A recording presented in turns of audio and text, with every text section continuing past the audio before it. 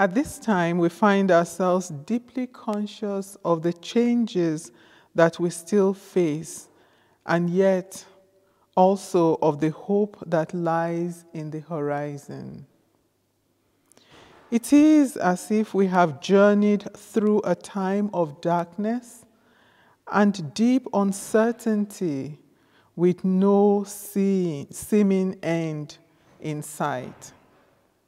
Then, even as darkness seems set to engulf us once more, a light has dawned and has brought hope to the world and to the community of all peoples. In the past, we have prayed, Lord, we pray for scientists and researchers, for those seeking to understand the challenge we face, for those creating potential vaccines, for those advising decision makers. Lord, in your mercy, hear our prayers. Notwithstanding the challenges we still face, we give thanks to God for those who have created the vaccine that have the potential to restore life to the communities of which we are all a part. As we continue on in our Advent journey, we hear of a witness who has come to testify to the light. The light is not yet with us, but the messenger comes to bear witness to the true light of God that will soon break into our world. John 1, verses 6 to 9.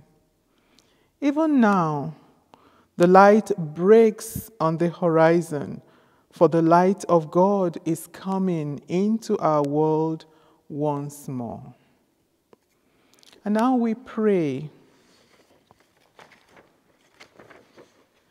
Lord, we are your people who have journeyed in the darkness, who long to see your light once more. We are those who have journeyed through hard times and who long to see life and community renewed. Lord, in your mercy, hear our prayer. Lord, we give thanks for scientists and researchers and for those who have created the vaccines that give hope to the world.